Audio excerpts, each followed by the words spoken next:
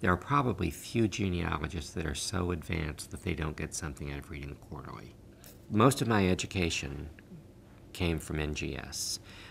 Between the quarterly and then as an author, being edited by Elizabeth Mills in article after article after article. The quarterly was founded in 1912, so a lot of people don't realize how well established it is, and it has a long history of distinguished editors. In 1979, when I started reading it, George Ely Russell was the editor, and within a year or two of my subscription starting, Elizabeth Schoen Mills and her husband Gary Mills became the editor. Every 3 months, the quarterly started arriving in my mailbox. And these were containing articles written by accomplished researchers who were looking at research and evidence and records in a totally different way than I had been able to based on what I was picking up on my own.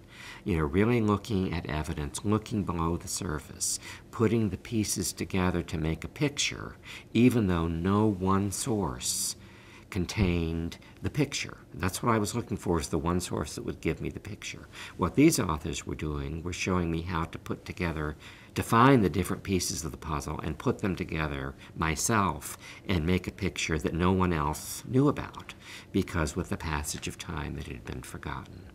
And it was just a tremendous education for me. As each one of those issues arrived, I devoured them, sat down, and read them from cover to cover, you know, as soon as I got to the mail. And, you know, since then I've become editor of the quarterly, and I still hear this from readers of that quarterly, that they sit down and read it from cover to cover.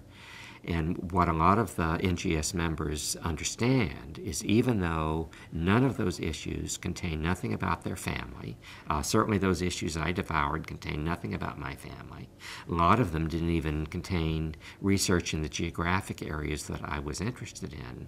They were still of value to me because they showed me how to do research, how to work with evidence, how to build a case, the techniques, the skills that I needed to break through the brick walls when I got beyond what just the records were telling me on the surface. I was a college professor. I had been published in peer-reviewed journals 20 or 30 times. You know, I knew how to write. I knew about the editing process. And I would send off papers to these academic journals, and they'd change a word here, a citation format here or there, and that would be it. So I sent this off to Elizabeth, and I was thrilled that it was accepted. And, you know, 3, 4, 5 months later, she sends me the edited manuscript in the mail.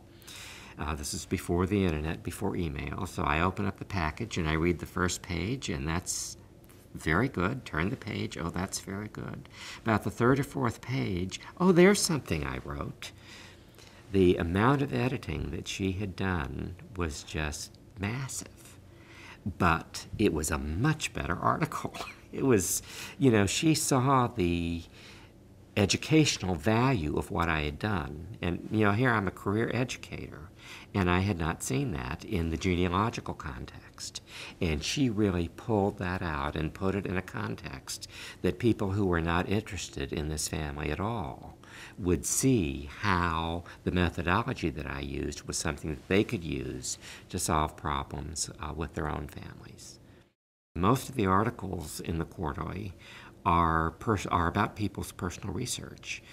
Even though the authors are skilled authors, you know, usually at least intermediate researchers, if not advanced researchers, most of them are writing about their families, about their ancestors, about the research they've done,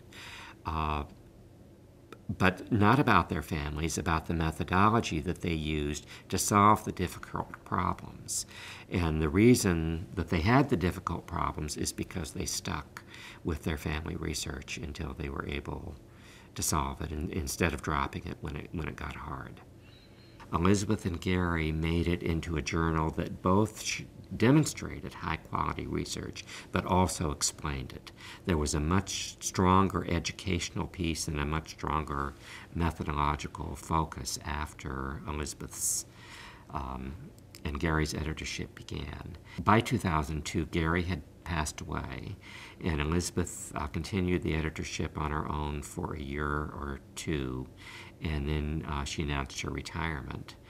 And NGS asked for proposals for future editors, and Clara Batag and I put in a joint proposal that committee considered along with other people, and we were very fortunate to have been selected as the editors.